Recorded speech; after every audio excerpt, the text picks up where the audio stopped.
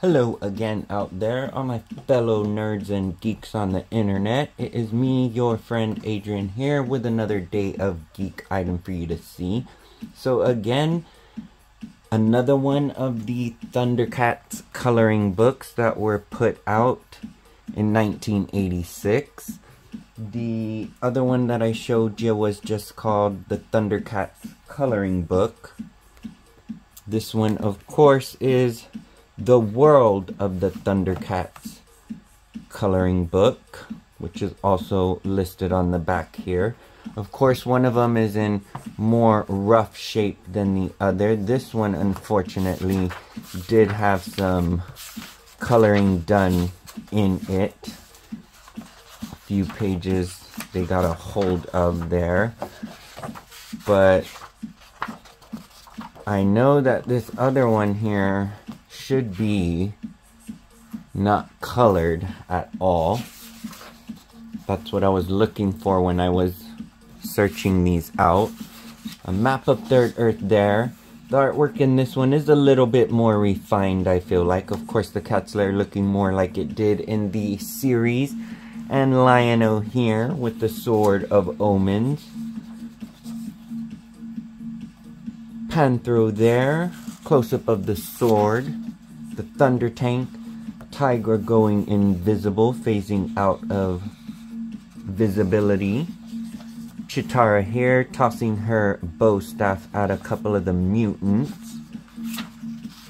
The Thunder Kittens and Snarf as well. So of course you can definitely see the difference in the art that they put out from that first one and this one on the interior. I did like the illustrations on the cover of them as well. The warrior maidens there. Burbles and Mandora, the evil chaser. The Molemen. The unicorn keepers, Snowman and Snow Meow, living on Hook Mountain. Lion-O battling a snake of Hook Mountain. Also taking on Groon here. Chitara with the Black Widow Shark. Panthro with the Crabman. The Living Ooze is pictured here as well as Mumra and Slithe. A couple of the mutants on the Sky Cutters. Castle Plundar, home of the mutants.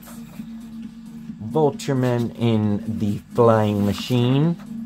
Safari Joe. So this one, of course, did have a more variety of the quote-unquote baddies from this series.